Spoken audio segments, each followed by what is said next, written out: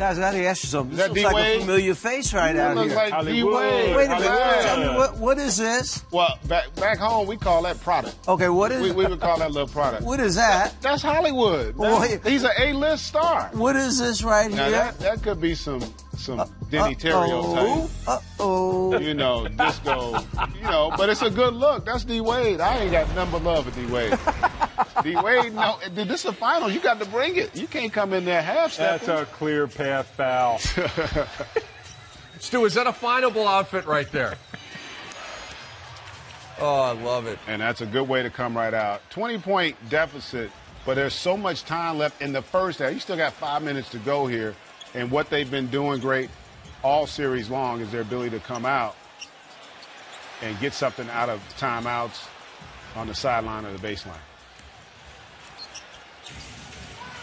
Durant into the corner for Clay.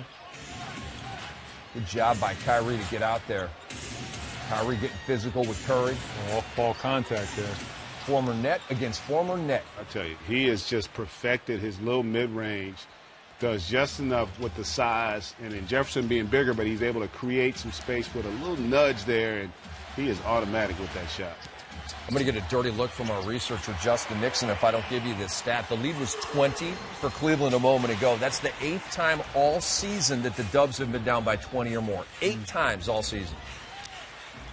Steph didn't want to take it all the way to the rim, but it's put back in there by Draymond Green. And Draymond still fighting, still feisty, playing the high-level activity that he's going to have to understand. And there's a ton of time with his explosive offensively as this Warrior team is.